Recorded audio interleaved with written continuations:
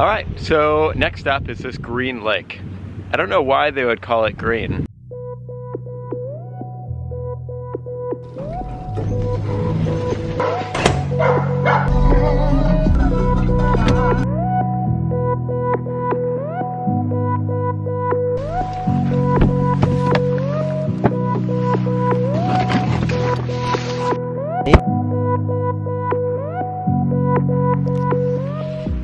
Good morning guys, and welcome to another beautiful day here in Argentina.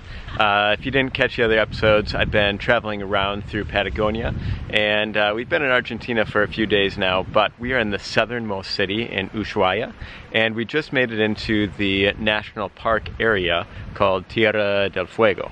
And doing a little research on this area of Chile, because it's not just this park, but a lot of the southern part of Argentina is Tierra del Fuego. And basically Magellan, when he was going around the Cape Horn area, he saw a ton of fires by the Native American or native people living here, and so he called it then that Tierra del Fuego. And so we're in here right now. It does kind of look like that could have happened, just because the bushes are completely dead, because the wind has taken apart almost everything here because it's so flat, besides this area where the mountains peak up. But in our drive yesterday, you could see there's just nothingness, and then the beautiful, really cool looking water that comes from the glaciers and from cold water, things like that.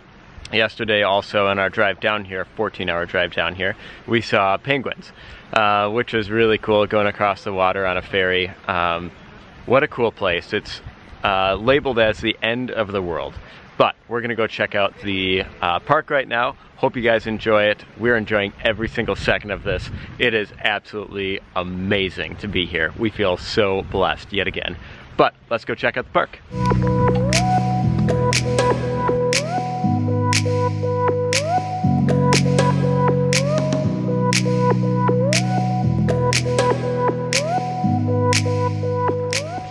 So our first stop is the post office, and this is the post office in this national park, but it is the post office at the end of the world, they say.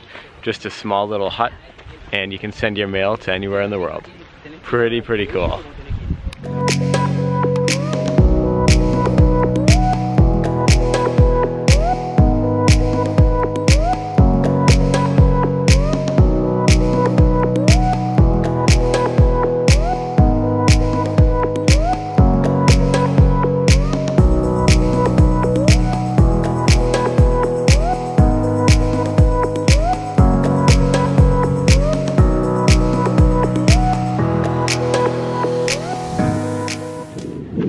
So we've walked for maybe 5 minutes, and already I think this is the coolest national park that I've ever been to.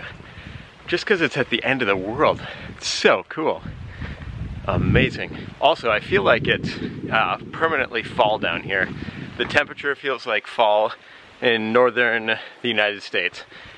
And it's just cool and refreshing and just perfect for hiking and taking pictures. And the leaves are all over. It just looks like fall. I don't know. It's pretty.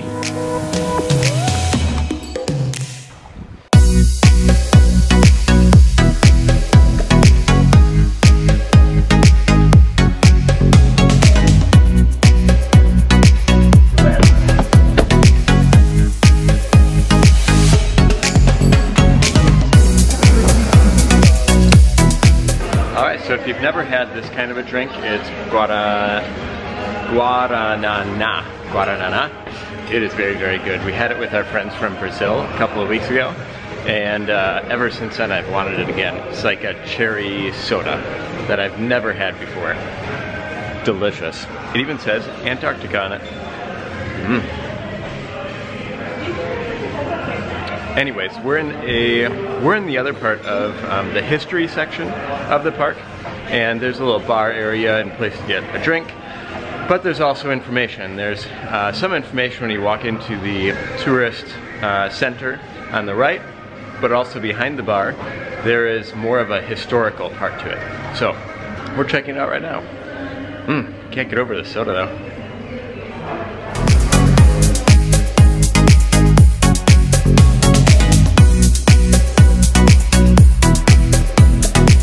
So I'm doing a little history right now and figuring out the past of this area of Argentina. And the native people were called Yamanas. And basically the thing that stands out to me is they don't have any clothes on. They look like they're from like northern Brazil or somewhere in a warm climate because they literally wear nothing. And I'm reading to find out that they wore some skin and put the skin from animals and basically put that hide over them in the winter time to block the wind. But otherwise they're on canoes and fishing and they have no clothes on either. So when people discovered this area in the 1600s, the discoverers basically called them idiots, stupid, lacking of any faith, and basically just anything bad that you could say they said about them, because they weren't educated, they had no clothes, and were living here, and they basically were called animals because, well, they were living off the land, and I mean, nobody is around here, so I guess I can understand that. But kind of a crazy little piece of history, and really sad too that they were completely destroyed because other people wanted the land. And I mean, same story goes for almost all Native Americans, North or South America, just destroyed by other people that had more money and had more weapons and things like that. But really interesting that they were all basically nude when I have a jacket on, it's the middle of summer right now. I can't imagine that with nothing. It's crazy. Anyway, they really have a cool history though. If you want to check out more, I'll link some in the description below. Just because I think it's fascinating. I've learned a ton here and I can't explain it all in just a quick little video. We have a lot more to do. But if you want to check out the history of them, check the link below. Let's continue.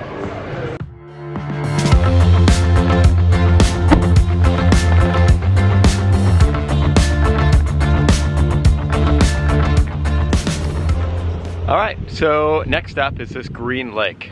I don't know why they would call it green. It looks very green.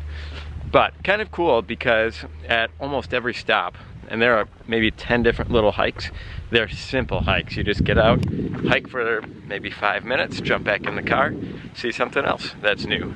I really like it. We also learned that this park was donated by a guy named Moreno, and he gave this part of the park so that we can enjoy it and go hike around and stuff. So, kind of neat. Anyways, here's the water.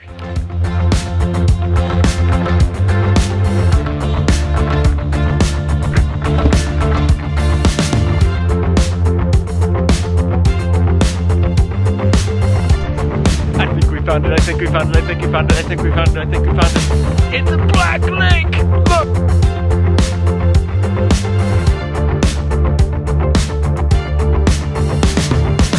So this lake I think is the most normal lake that I've seen because almost all of our lakes in northern United States and particularly in Wisconsin are black. This is Black Lake. It is black.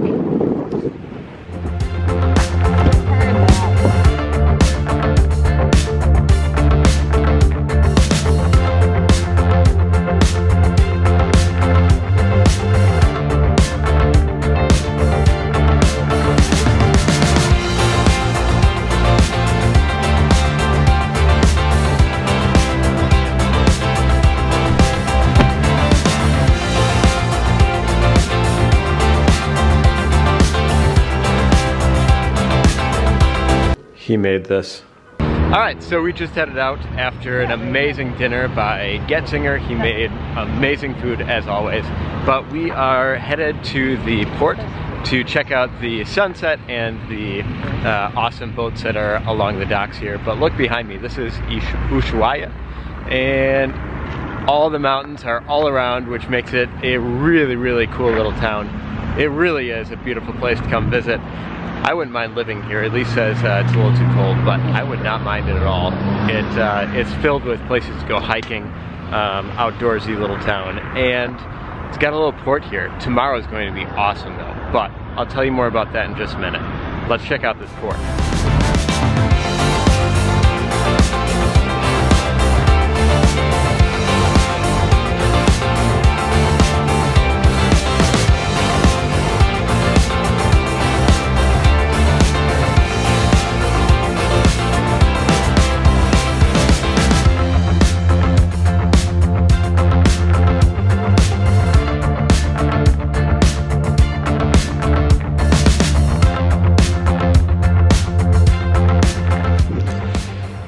Alright guys, we've explored a ton of places today. Most importantly, the national park, Tierra del Fuego. Now, Tierra del Fuego is a huge section of where we're at in the southernmost part of Argentina. But also, it's that national park. And if you ever get a chance to come, please do come. It really is a beautiful place.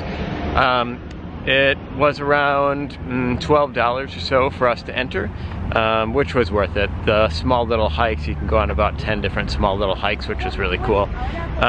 Ushuaia is a really cool little town, and the closest little town, apparently 90% of the people go through this little town to get to Antarctica. So it's kind of a gateway for that as well, and the closest little town to Antarctica, which is pretty awesome. But we're just exploring the little ports right now. Downtown is right over here, and the little port and all of the cool boats are right over here. Hope you guys enjoyed this episode though. Tomorrow we have an awesome day of going on a boat and exploring a couple of different places. So hope you guys enjoyed today's episode. Tomorrow is going to be also another awesome adventure. So we'll see you guys then. But for now, ciao. So I'm doing a little research right now and figuring out the history of these native people to this area. They were called Yamanas.